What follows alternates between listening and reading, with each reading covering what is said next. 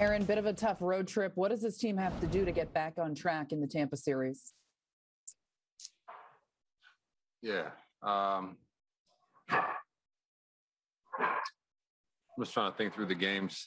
Just look, it's the little things. I look back to either base running mistakes, mistakes in the outfield, not coming up, with just a clutch hit, taking our singles when we can, so there's a bunch of things, even me personally, a couple of things I need to work on to, kind of help put this team in a better position to come out with a better outcome, especially with a tough team like Tampa who's going to give us their best. This team was really expected to be an offensive juggernaut. You had a good day at the plate, but the team as a whole has been inconsistent offensively. Are you a little surprised by the fact that you guys have gotten off to a little bit of a slow start offensively? Yeah, it's tough to say. Kind of just inconsistent. That's the word I keep coming back to. It's just not consistently, having quality at bats, putting the ball in play when we need to, situational hitting. It's just kind of all that together, isn't a good recipe. So, we just got to kind of, grind it out. And that's what I kind of think is, guys, when they come up in a situation where we need to either get a guy over, score a guy, we just got to, hunker down and get the job done. We can go next to Brendan Cuddy. Please unmute. Aaron, understanding you're just 12 games in, what's the mood or level of frustration among you guys right now? I think after any loss, it's frustrating.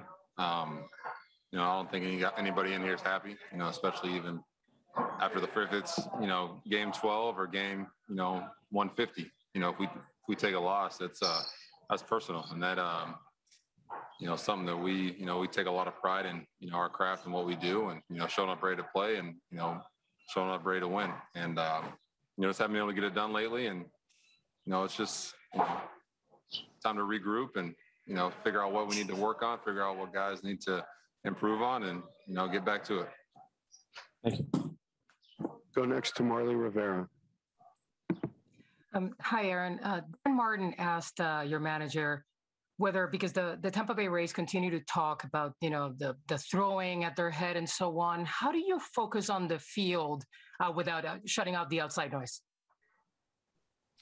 It just goes back to, we got a job to do. I got a job to do on the field, to show up every day. And, if I got to drive a guy in, throw a guy out, post 4 or 5, at bats a game, that's my job. I gotta do that. The outside noise, it's really just noise. I gotta focus on what I gotta do on the field. And, if a guy gets hit, there's ways to take care of that, ways to clean that up. And I just gotta play the game. That's really all. But is it tough, the fact that it seems like your games are there's this heightened every time the game starts, even when nothing has happened yet, the tensions are already high.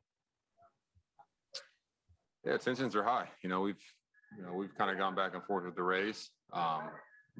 We get hit, we get brushed back. They get hit, they get brushed back, and it's kind of back and forth. But I think the most important thing is just focusing on the game. We go out there and play, and